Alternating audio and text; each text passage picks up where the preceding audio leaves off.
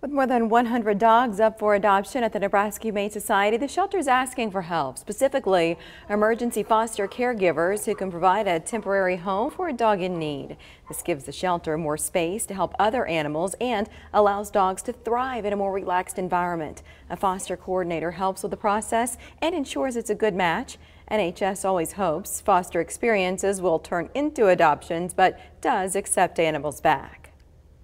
Emergency foster can be anybody who is interested in taking a dog for a couple weeks, giving him a little staycation, if you will, out of the shelter.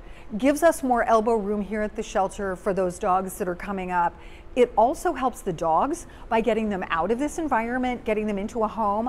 Oh, that's staycation. Do we love Pam Weiss? NHS provides medical care and supplies for foster animals, so there's no charge for that stuff. Learn more at anyhumanesociety.org. It breaks my heart. The one dog looks so sad in there. It's good to get them out and socialize. I was just there on Tuesday. They do have a lot of available dogs, so maybe try that out. If that's something you're looking into, you can kind of test it. I'd like to see them turn into adoptions. That's how we found ours. You get on that website, it is dangerous. You start scrolling and you see a face and it is over. Yep. All right.